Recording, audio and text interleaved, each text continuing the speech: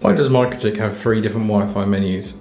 And why do they change depending on firmware? Let's break it down in under a minute.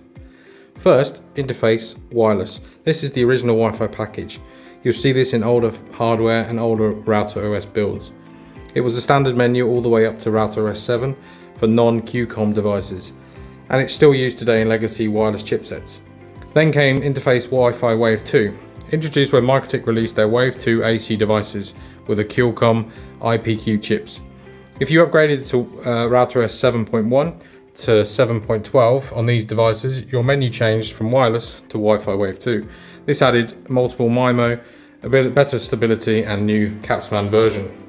Next is the newest version, interface Wi-Fi. This is the Wi-Fi AX engine.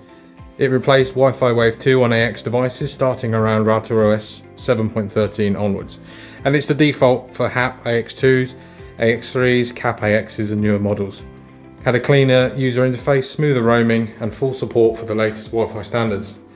If you want to master all the 3 packages, wireless, Wi-Fi Wave 2 and the newer AX Wi-Fi engine, plus CAPsMAN, roaming, hotspot, radius and other Wi-Fi related setups, check out my Mastering MikroTik Wi-Fi course. The link in the description.